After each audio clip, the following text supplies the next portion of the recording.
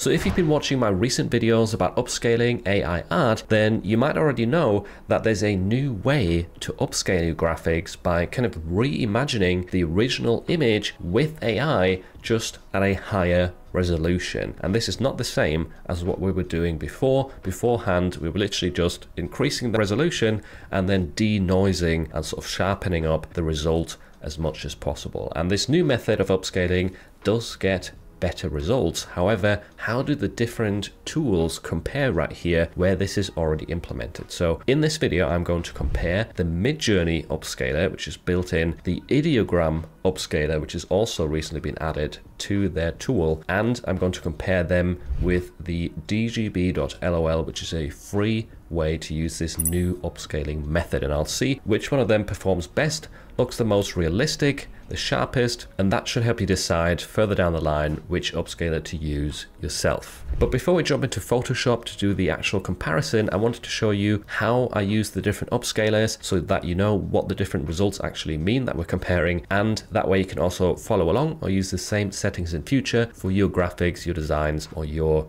images. And first of all, I went to Midjourney and I created the original image right here. So this is meant to be kind of a realistic photo of a woman, and then I upscaled this right here with the subtle model, which essentially stays as close as possible to the original, doesn't make any changes to the image, it just makes it larger. So I clicked on subtle and then I downloaded the original version right here and the upscaled version. Then I went over to Ideogram and I essentially clicked on this little arrow symbol right here to upload the original Midjourney image. And then all I did was click upscale and change some of the sliders right here. Basically, I just maxed out resemblance and detail because I wanted it to be just like in Midjourney, as close as possible to the original. That is resemblance set to 100. And I wanted the detail to be increased as much as possible as well. And then I just hit upscale and waited for the result to come in. And then finally, I went to DGB.lol as well. I chose their AI retouch feature right here, just dropped in the original image once again,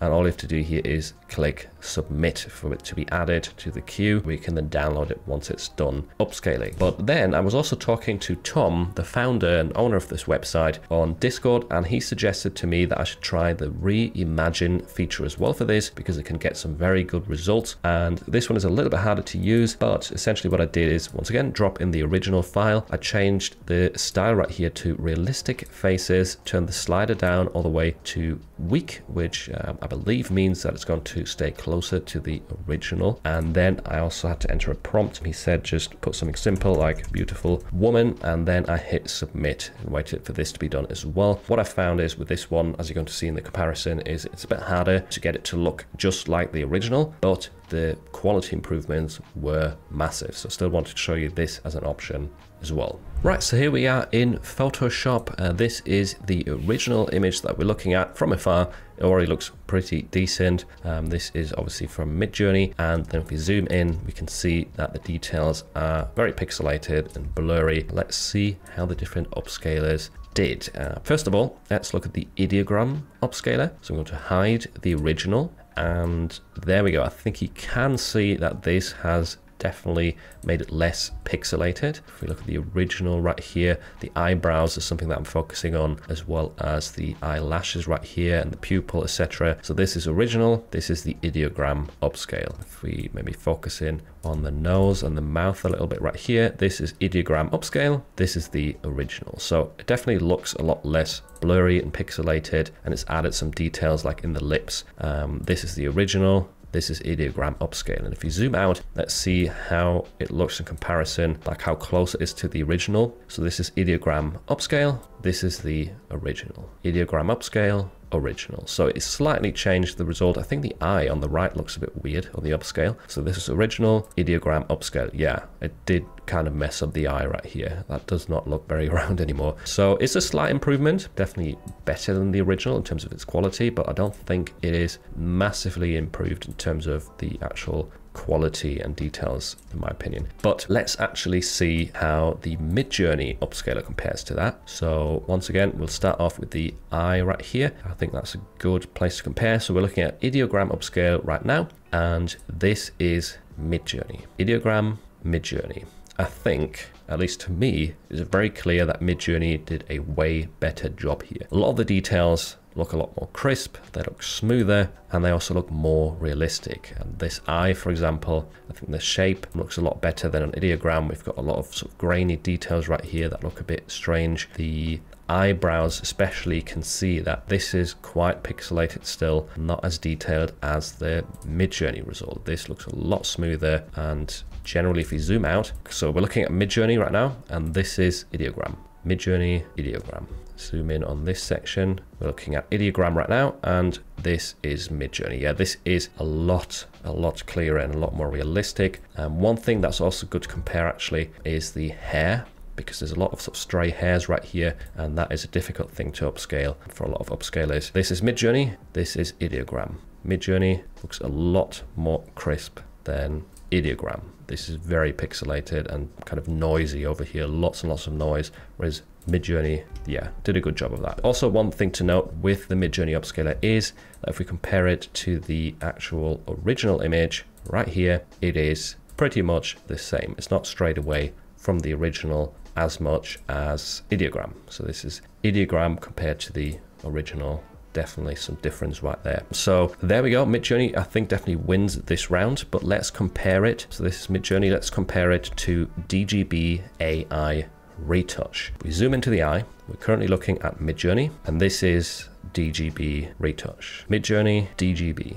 Midjourney, DGB. I think DGB is, it's not better, but it is almost as good, or if not just as good. It doesn't look the same as the original. Like if we zoom out and compare to the original, then there is some slight differences. Midjourney is definitely closer to the original, but the actual result, if we look at the eye and some of the details right here in the eyebrow and compare that to Midjourney, so this is DGB at the moment, Midjourney. DGB, I think it's done a really good job, and it's competing well with Midjourney. Midjourney is slightly better on the eyelashes here, I would say. This is DGB, and it's kind of like cluttered and not as clear, whereas Midjourney, yeah, Midjourney makes this look a lot more realistic on the eyebrows. And let's look at the nose and mouth right here. So Midjourney at the moment, and this is DGB. Midjourney, DGB. So the skin to me like looks just as good on DGB as it does with Midjourney, but the mouth, the lips, I think DGB is slightly worse. Yeah, it's a bit more pixelated, not as detailed, not as realistic. If you look at this, DGB right here, and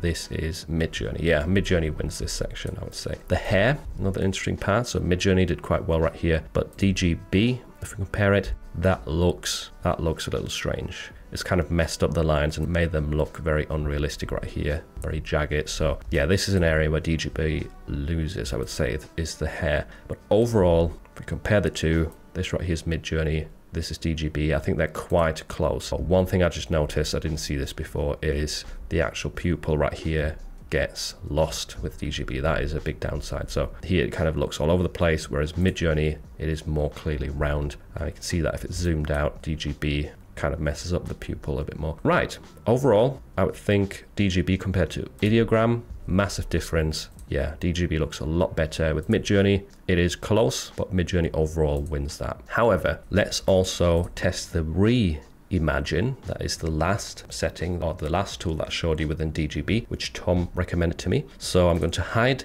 the DGB AI Retouch now and show you the Reimagine. There we go. This is Reimagine. Let's zoom in on the eye again. That looks really, really good, very realistic. This is the AI Retouch, where this section was a little bit wonky, and Reimagine looks really good. Let's compare that to Midjourney. So this is Midjourney, and this is Reimagine. That looks more realistic to me. If we look at some of the skin details in the eye, like this is Reimagine, this is Midjourney. This does appear to be lower quality, and whilst it looks amazing, don't get me wrong, Reimagine looks better to me. How about the hair? Because it was struggling with that before. So we're looking at Reimagine DGB at the moment. I think that looks pretty good. Let's look at Midjourney. Yeah, definitely different aesthetic. This is Midjourney, Reimagine. But overall, this result for the hair looks really good, I think. A lot better than what we had with the AI Retouch, like these wonky lines right here. That seems to be a lot better on Reimagine. Right, what about the nose and mouth right here? So this is Reimagine, this is Midjourney. Reimagine, Midjourney. Very close. They both look really good in their own way. Reimagine just seems higher quality. It's maybe not as detailed in the texture right here. But yeah, I mean, they both look amazing. The only downside, like I alluded to earlier, is that with the reimagine, I don't think there's currently a feature to be as close to the original as possible, because this is the original image and this is reimagined, so it has changed quite a bit, but it does look a ton better. The eyes are, I think, the best. Yeah, definitely the best with reimagine. Even if you compare that to Midjourney, AI Retouch, and Ideogram, like they all did a way worse job of the eyes than the reimagine feature. So that's very impressive. I think DGB, considering it's a free tool, has definitely held its own right here against the big players, especially against Midjourney. Ideogram, I think, is clearly the worst result out of the lot that I showed you. But what's also actually interesting is the different dimensions, the pixel sizes that these tools turn out, because there's also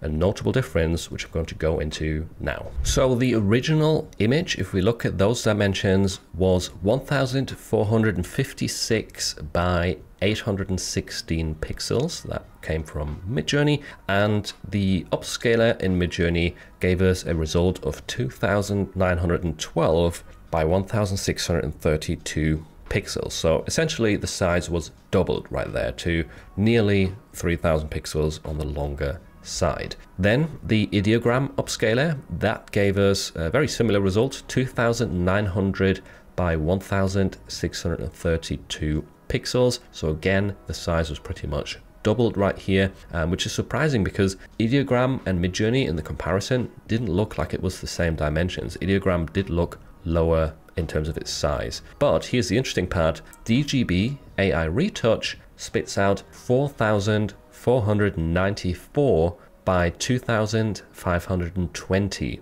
pixels. So that is essentially 3 times the original size, which is, I think, a major benefit considering that Midjourney and the AI Retouch feature, they were very close in terms of how good the result looked and how detailed and realistic it was. I know the hair was a bit of a downside there, but that brings me to the next model that we tested, which was the Reimagine feature within DGB, and that gave us the highest dimensions, the biggest size output with the upscaled image of 4992 by 2816 pixels. So on the longer side, almost 5000 pixels compared to the other upscalers like Midjourney and Ideogram, who only went up to less than 3000. So that is a massive size difference, and the Reimagine also had some amazing results in terms of detail, the realism. Just think about the eyes, the hair looked a lot better there, and overall I think the skin